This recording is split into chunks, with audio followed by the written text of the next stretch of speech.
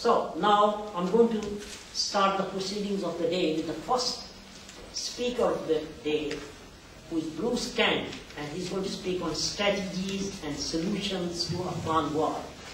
And Bruce Kent is Vice President of Campaign for Nuclear Disarmament and Vice President for the Movement for the Abolition of War. A prolific peace activist, my mentor, in a sentence, the father of the UK peace movement.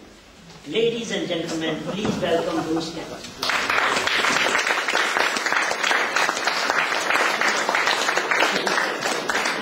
Great-grandfather would be more appropriate. Anyway, thank you very much, DJ.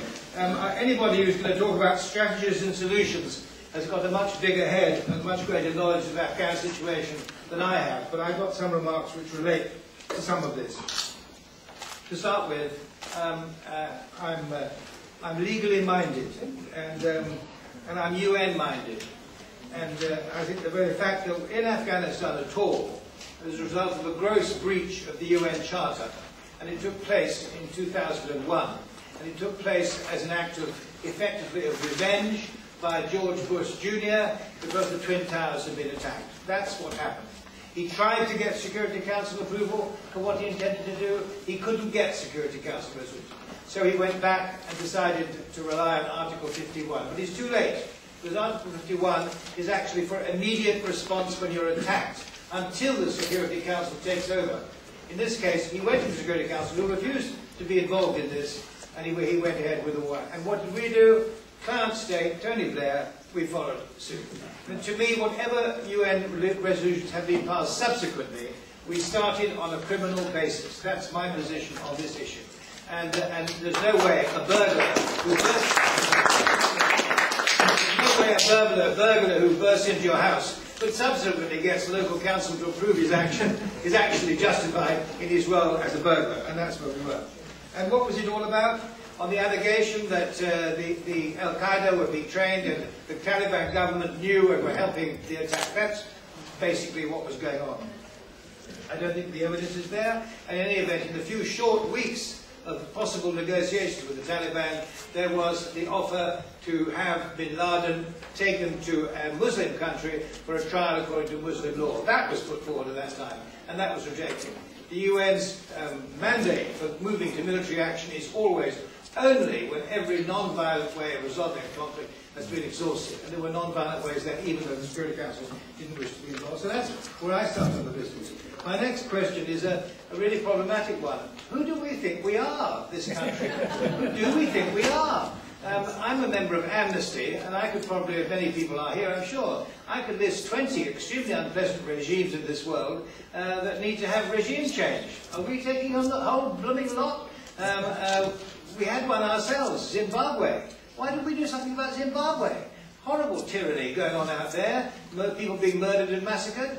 In Burma, you have an absolute heroine of human rights, been locked up for years. We have a whole range of countries, and if you look at some of the republics that have ended up after the Soviet Union dissolved, they are absolutely deplorable in human rights records. Who do we think we are? The only justification is, somehow, that there's a connection with terrorism. That's the connection. There's some evidence. Well, nobody who attacked the Twin Towers actually came from Afghanistan, or was there any evidence they were trained in Afghanistan? The people who blew up the buses near Trafalgar Square, they weren't trained in Afghanistan. You don't need a base, a kind of a cricket pitch, to learn how to cook up a bomb. Or you do it on your email and you go around and get some fertilizer from the local market. It's not a big problem. Exactly, you know, that terrorism is a matter of what's in your head, not what a bit of ground you're standing on. And my feeling is, in all this, we are actually manufacturing terrorists. We are, because of the way we are treating Muslims around the world. One of the great things of Obama, whom I greatly respect, and I certainly hope positively for his outcome, that he apologized to the Muslim world in May from Cairo. He said, we in the West have treated you very badly over the years. And we have. We've sustained regimes of dictatorships, like Egypt, which is undoubtedly a dictatorship. We have Saudi Arabia, a corrupt monarchy in my terms. Israel, we've tolerated so many things that they've been doing to the Palestinians. Of course, if I was a Muslim, I would feel very hot under the collar about all those things. And no doubt that young Muslims will turn to violence when they see their people being treated in this way. And we've reached the position in this country, we're meant to be defending human rights in Afghanistan. In this country, you can be locked up, and I know several who are locked up for years, either under control orders or in prison, usually long-lasting. You can be locked up without even knowing who accused you or what you were accused of. That's how low British law has now reached. That's the situation here. And if that doesn't manufacture terrorists, I'd be surprised if anything can manufacture them. Of course it does. Indignation just spreads.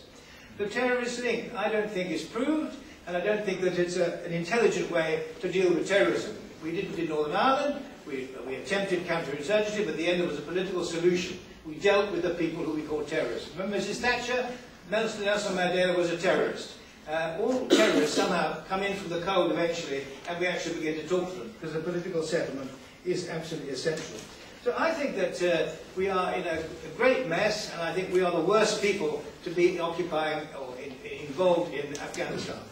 I read, and this is the only substantial point I think that I made, which perhaps a bit unusual, because I'm surprised nobody else seems to have read this. This comes from Mr. Lafray, who was Afghan Foreign Minister from 92 to 96. I don't know, he now teaches in the university in New Zealand. And he said, and I think it makes sense, that if the government in Afghanistan, however corrupt and wobbly it may be, if the government wants foreign troops in Afghanistan, and apparently these ones do at the moment, and they want Western ones, but if there's a genuine need for foreign troops, then they should not be from the West, they should be Muslim troops from a Muslim country. And that should go to the General Assembly of the United Nations. And we should say there, we are a busted flush. We can't operate, there's no military solution. We go on forever and ever pouring troops in. Public opinion totally opposed to it in this country, now running to 3/4 of the population against it. I think that we need to go to the General Assembly and say, we've made a mess, very sorry about all this. Now we need some help, and we need Muslim countries to come forward if they're needed in Afghanistan. That seems to me the only intelligent way forward. So that's all I've really got to say.